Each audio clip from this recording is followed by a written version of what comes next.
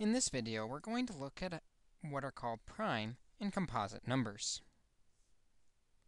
A prime number is simply a number that is only divisible by 1 and itself. For example, the number 2 is a prime number because it's only divisible by 2 and 1. Some other prime numbers are 3, 5, 7, 11, 13, 17, and 19. Notice all of these numbers are only divisible by 1 and itself. A composite number is divisible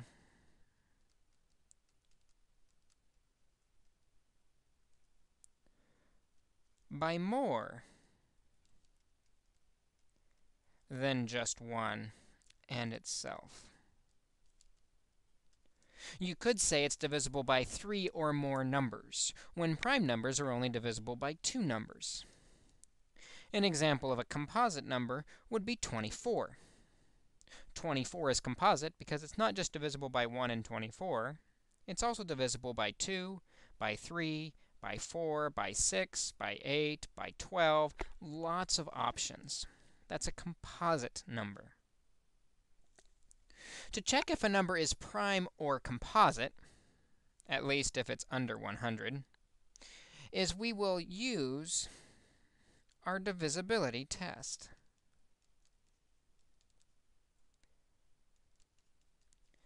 Divisibility test. Remember, though, we didn't have a divisibility test for 7 and 8, so we want to make sure we also check 7 and 8. So let's see if we can test a couple numbers that are under 100 and see if they're prime or composite. This first number we want to look at is 47. Everything's divisible by 1, but that's okay with prime numbers. Is it divisible by 2? Well, the last digit's not divisible by 2, so the whole thing isn't. How about 3? If we add the digits together, 4 plus 7 is 11. Doesn't pass the test for 3.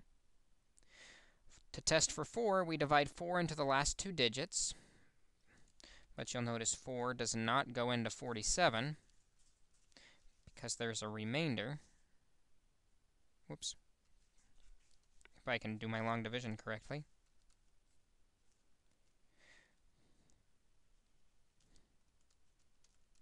A remainder of 3. So we might try 5, but 5 doesn't work because the last digit is a 7. 6 doesn't work because 2 and 3 didn't work. What about 7? Does 7 go into 47? Nope. We'll still have a remainder when we do this. What about 8? Does 8 go into 47? Nope. We'll still have a remainder when we divide by 8. Does 9 go into 47? It does not, because when we add the digits together, we got 11. 10 doesn't either. Because it failed all the divisibility test, we will say this number is a prime number.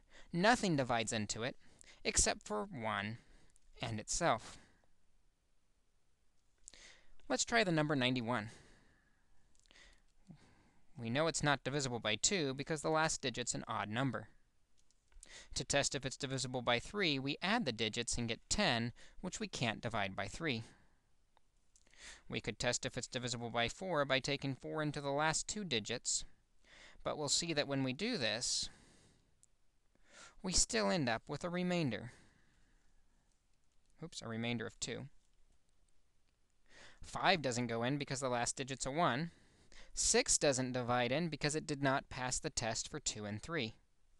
How about 7?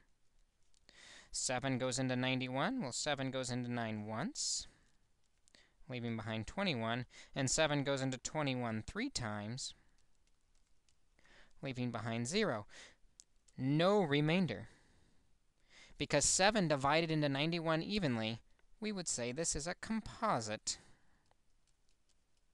number. It's divisible by more than just 1 and itself.